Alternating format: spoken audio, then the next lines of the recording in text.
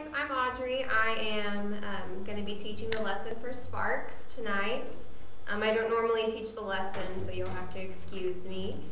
But tonight we're going to be learning about something from the Old Testament, and the lesson is going to be over deceit. So for those that don't know, deceit just means lying or trickery or just kind of like manipulating. And this can be found in Genesis 25. So we're learning about two siblings. Now I know most of you probably have a brother or a sister, whether they're older or younger, and you understand sibling rivalry. So that just means arguing with your siblings or something. But these siblings were named Jacob and Esau. So who remembers Abraham and his son Isaac? If you do, this is Isaac's two sons, Jacob and Esau. So we're going to learn about their story.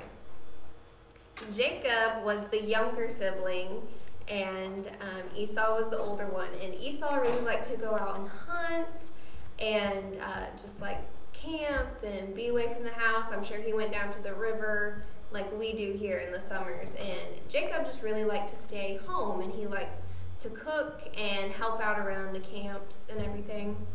So Jacob, being the younger one, he did not like that he was the younger sibling. He wanted everything that was promised to Esau. So since Esau was the older one, he had the birthright, which birthright just means that he was going to inherit his father's land and his home and everything that he owned. And he also was going to get his father's blessing. And so what that means is that he would just get God's favor. Well, Jacob did not like any of that, so he tricked his brother twice. He tricked him out of his birthright and out of his blessing. So the first trick that he does, or the first deceit that he does, is whenever Esau was gone hunting and he came back some days later, he was starving. And Jacob was like, okay, I'm only going to cook for you if you give me your birthright. And Esau was just like, whatever, I don't care, give me some soup, I'm starving. And so that was the first time he tricked him. Later, Esau, he didn't realize what had just happened, and he was like, oh man, I cannot believe I just did that. And he was upset.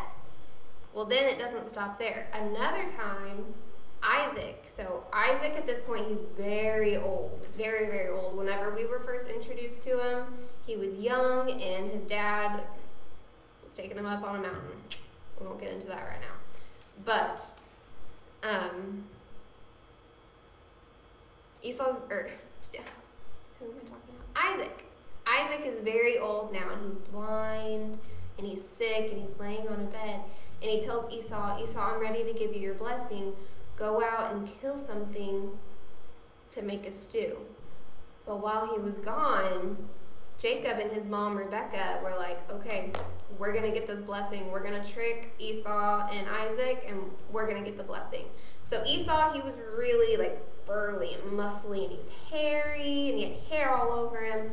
So since Jacob, he was smaller framed, and he was not hairy, put on like a lot of clothing and then taped animal skin and their fur to his arms so that Isaac would think he was Esau when he felt of his hands and his arms. So he goes in there and he goes, Father, I'm back.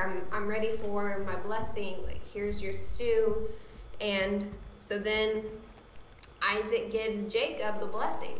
Well, Esau comes back and he is mad. He is so upset. He cannot believe that Jacob tricked him again. Now he no longer has his birthright, but he no longer has his blessing, his favor from God either.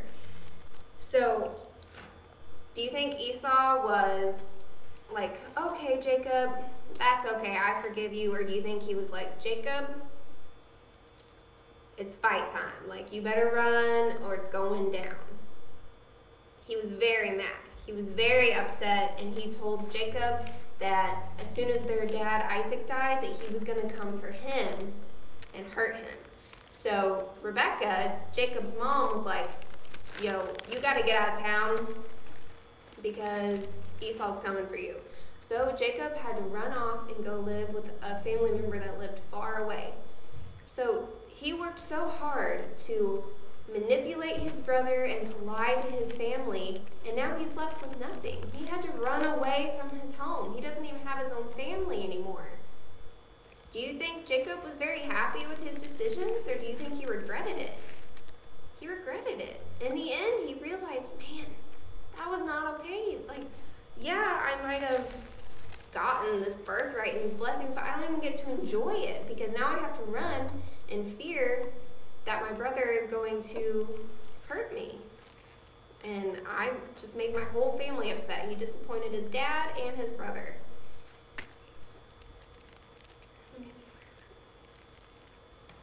Okay, so at some point in our life, we're all like Jacob. We manipulate people, we lie, and we trick them. And I think at some point we all feel like Jacob did at the end, where he regretted it and he was upset with his decisions and sad that he had disappointed his dad and his brother. And then he had to go, he didn't even get to enjoy any of it. I know that at any time, because adults do it too. Adults can lie and manipulate and deceit too. I know any time that I do something wrong like that, I regret it and I don't enjoy my prize out of it, what I got out of it. And I know that this, how you guys can relate to this is, say your parents tell you not to take your younger siblings' candy or their toy, but as soon as they're out of the room, you go and you take it, or you fight with them whenever you're told not to. That's lying. Or your parents say that you can go outside and play as long as you don't leave the yard, and you promise that you will not leave the yard. But then you're out there playing for a while and you find yourself down the road at the neighbor's house. You know, it's not okay to lie, and it always ends up hurting someone and ourselves usually. But thankfully, there is a fail-safe that God sent for us, and his name is Jesus. And what that means is that anytime that we mess up, anytime that we fall short, we can just say, God, Jesus, I'm so sorry, please forgive me. And once we ask him into our heart and into our lives, we have that, where he will always forgive us, and we can always work to be better, to strive to be more like Jesus, and to quit lying. And we just have to work on seeking him always, right? So my challenge to you guys is to think about a time that you've ever cheated, or you've lied, or you've manipulated, whether it's your parents, your friends, or your siblings. And then think about how you felt at the end, because I'm sure you got caught. Everybody ends up getting caught in the end. It's not worth it, is it, to get in trouble after we go through all that work to manipulate someone? It's not worth it because we don't get what we really wanted out of it. So my challenge to you guys is the next time that you feel like you're going to do that, you're going to lie, or you're going to cheat, or you're going to manipulate someone, to stop and think, okay, no, I'm going to go about this the right way.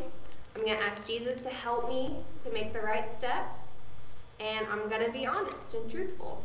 And parents, I also challenge you to read this full story with your family. So this can be found in Genesis 27.